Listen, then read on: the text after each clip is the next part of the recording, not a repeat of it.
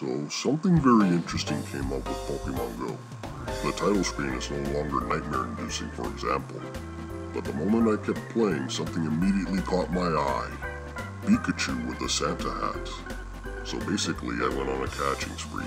They improved the spawn rates this time, so there's a lot of Pikachu around. So after some time walking about, I soon run into another surprise. And it's convenient that I'm past level 30, but let me tell you, catching Santa Raichu was stressful. I used a fair bit of Ultra Balls and Raspberries, but I persevered and got it. If you're wondering why I don't record this off my phone, it is because I don't know how to do that. All I know is how to screenshot by pressing a button combination.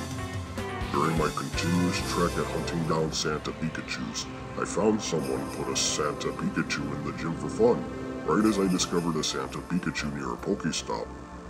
After losing that one, I went to see the gym.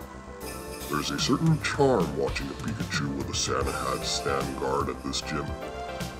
So I used my recently caught Raichu and named it Santa-Chu. I had it reenact the first anime battle with Pikachu versus Raichu. So now it is Santa-Chu that conquers the gym. See me and my Santa-Chu in all of its glory. I did want it to stick around for a bit, so I tried prestiging it. Sadly though, poor Santa-Chu spends only one night per year, thanks to some naughty Team Mystic players.